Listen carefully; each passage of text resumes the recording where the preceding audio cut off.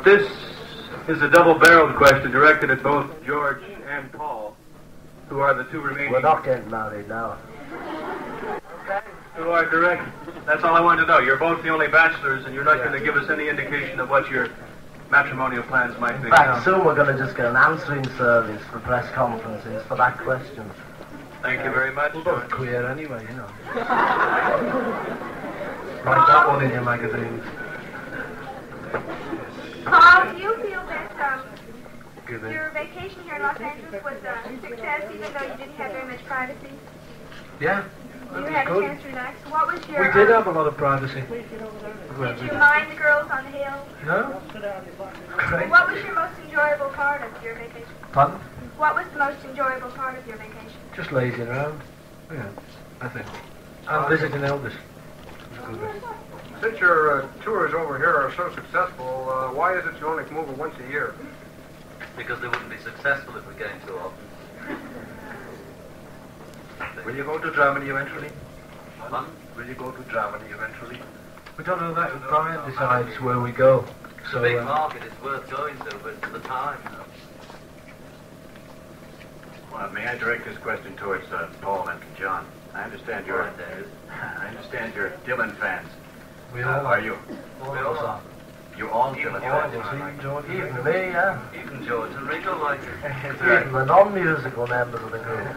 You don't plan on... I don't want to correct Ringo, but you'll be back from San Francisco at the time the Dylan concert will be on. Because we leave the same night. We play the same night that he's here. And we leave on Wednesday for England. And we saw him in Britain, you know, and it was good, but we're not going to flog it. Did any of you help Mr. Epstein write his book? Pardon? Did any of you help Mr. Epstein No. write his book? No, he needed it, but we couldn't.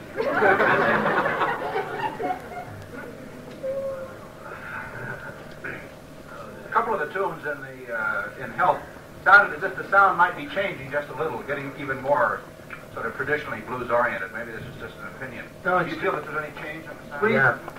We try and change every record. You know, we've tried to change from the first record we made. And if you progress musically, then you naturally change. If you play our early records and the late, even though we haven't made all that many, there's a lot of difference, you know. We're not trying to do it consciously, you know, particularly. Even recording technique, if you improve that slightly, your sound changes, basically.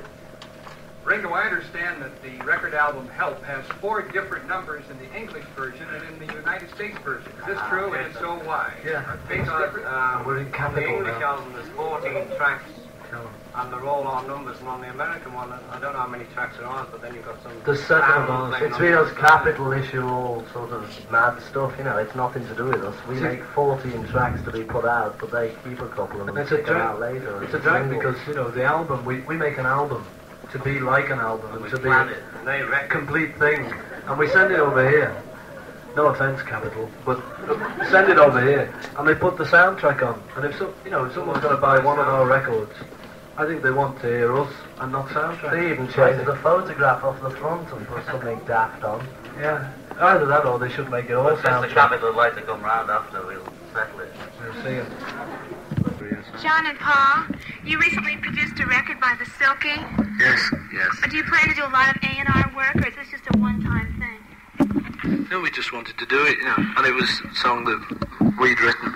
And we'd been off a week, we had nothing to do. And so we asked if we could do it with them. Do you think he'll do any more? Yes. Yeah, I hope so. Okay, thank you. John, did you know that 4 girls have been circling above your home in a helicopter? I heard about 2 girls that have been in a helicopter. But that's all. 4?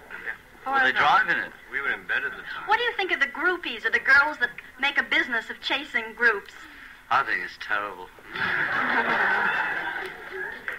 Do any of you go to church? No, not lately. George, have you and the Beatles ever been to South America or Russia for a tour? No. Or why not? Well, the Russians don't like us. And we don't particularly want to go to Russia. They burn us there. Well, I don't, and South America, I don't think they've ever heard of us down there. They have. We nearly went, George. We almost went to next time Mexico. because Brian wanted to see Mexico. Yes, we nearly went. We tour the places our manager wants to see. He takes his camera and, you know. What would probably be going there for doing right? What's your program for the next few months? Say for the next 3 or 4 months, like concerts or depends or on what Mr. Epstein wants to see. Does he We know? have a month off as soon as Probably we get included. back, and it'll most probably just be TV and records and TV and bull rings and things like that. He likes that sort of stuff. There have been some quotes on some radio stations in which you put down the movie magazines. You said that the things that they are saying are unfair, like Ringo always waves, and some movie magazine said that he did not wave, and television proved it. My question is, do you feel that, number one, there is a difference between the treatment that you have received by movie magazines and all other magazines, and teenage magazines specifically? Well, the teen ones and the movie ones are written by people that never leave the office, and they just make it all up, and it's a lot of rubbish. But there's nothing we can do about it, because the libel laws are so peculiar over here. Well, the movie magazines were talking about it, the same kind of thing. But the thing is that teen magazines, like 16 magazine, well, even though the stuff they write is still rubbish, it's not as bad as the movie mags, but it's still rubbish. But there's some great magazines, and some crummy ones like anywhere. But there's just a few more crummy ones over here, I think. I mean, you've got to admit it. If someone puts in, is Richard Burton dying? I've just read about him leaving the group as He's well. leaving the group, definitely. And I mean, definitely what can married you do at about one. that? You can't sue him here. What can you do? It's and you fun can't to read, ring them up and say, I'm not leaving the group. Where did you get this from? Because then they get big publicity out of it. So you just got to leave it. But we just keep telling everybody that they're lousy and hoping the kids will gradually cotton on, just buy them for the photographs and don't believe all the rubbish. The thing is, if you read them like fiction instead of fact, it's much better, But you get all these letters, and are you really leaving? Or is Paul married? And have you got 12 wives? And all that stuff, I love them, and though. it's worrying. It's nice to read I've got 12 wives. John and Paul, in creation of a Beatles song, between inception and actual creation of the product, what's the process and how long does it take? It varies. It's just sitting down and working it out, It can take days or it can just take a couple of hours. Depends on how easy it is. Sir. Paul? Yes? How much of your personal life do you feel you have a right to keep private? Do you believe in being dishonest with your public to do so? What was the last? Didn't hear the last bit. I'm sorry. How much of your personal life do you feel you have a right to keep private? And do you believe in being dishonest with the public to do so? Dishonest? I don't know, really. I like to be, quiet when I'm not working. And I can't have it quiet all the time, but I like it quiet. But we expect it, all of us expect it when we come on tour, like this 5 days in Los Angeles. We expected it. Something like that, anyway. I'd like to ask Ringo, which country he enjoyed touring the best of everything that he's... America. I enjoy America, It's so different to England. I mean, all the other places are different, but at least you can speak to people over here, in a way, Paul, how do you go about selecting the songs you are going to do for a concert? We just do, on a concert, we just do songs that are known, that's all. So we just pick the songs that are best known. Is there one particular favorite that you do at many of the concerts? We do most of them. Most of the ones that we do now. We've done most of the at all the popular concerts. All our records, us. What group do you consider the largest challenge to your popularity? Could I ask Paul, please? Yeah. You can ask me. I don't know though. There's a new one every week, Yeah, the Silky, I think. Big challenge there. Socks. Up and coming. Do any of you actually get any fan mail at all, or is it all channeled through your fan clubs? We get one. We get. We get it because 16 magazine prints our addresses in, handily for the fans. Well, do you ever actually answer it, or also do you accept registered letters from fans? Yeah, we get a lot of mail that we answer ourselves. But there's so much of it goes into fan club branches and offices all over the world. America is that they put self-addressed envelopes with American stamps on. If they thought a minute, they'd know that it doesn't work. They should put English ones on. Oh, would you mail it if they put English ones on? We answer quite a bit, especially when we get months off. You're standing there at 9 o'clock waiting for the postman for something to do. Paul, you've been Paul, you've been described as having the face of a typical matinee idol. How do you feel about this? I don't feel about that, you know. I hate that. No, Paul. Oh, I'm not. Rugged, okay. 5 o'clock matinee. You know. Last summer in San Francisco, a doctor said that the Beatles were instruments of the communist propaganda. That you were softening up and corrupting America's youth. Yes. What did you say to that? Watch out next year. Yeah, you know, doctor of what? Who was it who said it? Who was he, you know? He's just So some many docs halfwit, over you here, know. They call themselves doctors and Nurses. sergeants and things. We're all capitalists anyway, you know, don't worry. Capitalists, get it? It went down well in Chicago. There was a lot of criticism over your being awarded the Royal Order of the British We Empire. didn't get the order, we got the MBE, whatever that one is. The MBE. Not the Members of OBE. the British Empire, not the Royal Order. Yeah, but the order's a better one. Anyway, we got the... it's the first step on the way to knighthood, right? Tisn't at all. I thought it was. We don't give enough to charity for It is for to some beer. I see. But anyway, there were some members who had received the same award who had turned theirs in. Well, what is your reaction to this? Well, ours were civil awards, and theirs were sort of, what are they? What are they called? Military heroes. And they got Yeah. for killing people, and I think, you know, we deserve We don't ours kill for not anybody. killing people. Anyway, you know, we've got them and they haven't. That's the And most of them were sort of French Canadians, you know. You know what they're What are they like. moaning about? If they send any more back, what great. American group do you admire the most? The Birds. The Birds, yeah.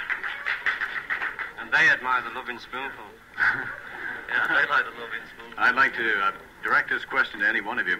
Is it true? We heard a rumor over here that your English, your British version of the last movie, Hard Day's Night, was longer than ours over here. Is this true? No. No. And were there portions, a great deal of the movie help cut? You get No, the the- same film as You get anybody else gets. nearly the same film, only we have You don't get to... the same film.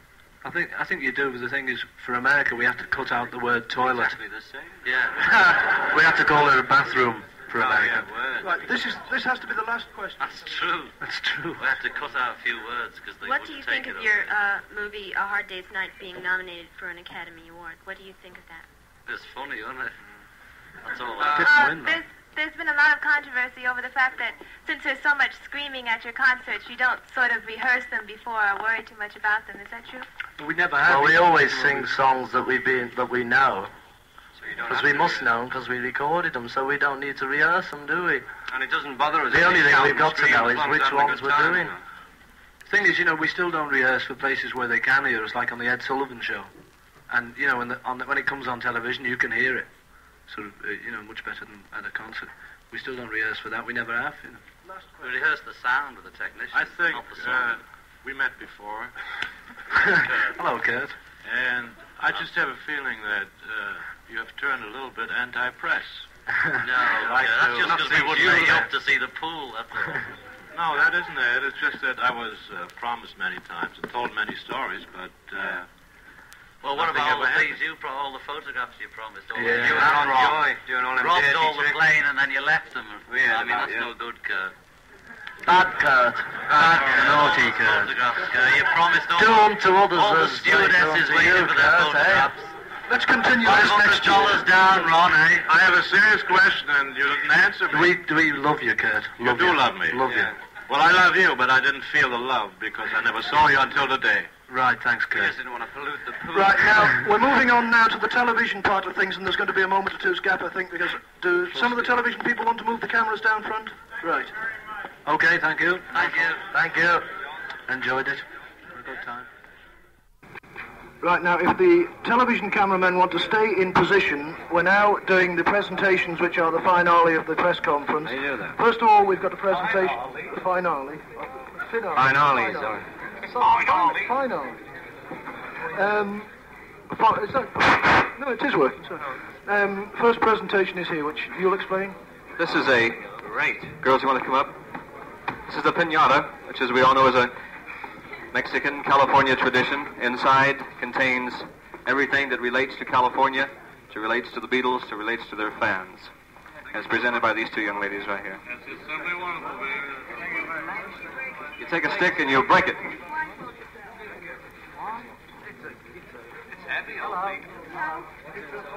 It's a piñata. Okay, girls, thank you very much.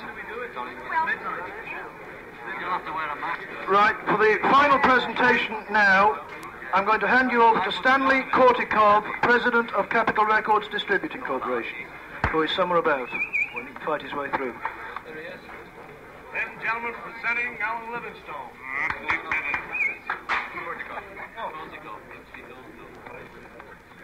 In a few moments, the Beatles will receive an award from the hands of Mr. Alan Livingston, President of Capitol Records. This award will be the coveted gold record awarded by the Record Industry Association of America in behalf of the Beatles' latest soundtrack album entitled Help. To qualify for gold record status, $1 million worth of sales are required, and this level was achieved in scarcely 2 weeks after the release of the album. Give us the money. That will be 7 out of 7 for the Beatles, 7 gold records for 7 albums released. By Monday, we expect to receive notification of the gold record status for the latest single, also entitled Help. Now, to perpetuate that Midas touch with gold records, Mr. Alan Livingston.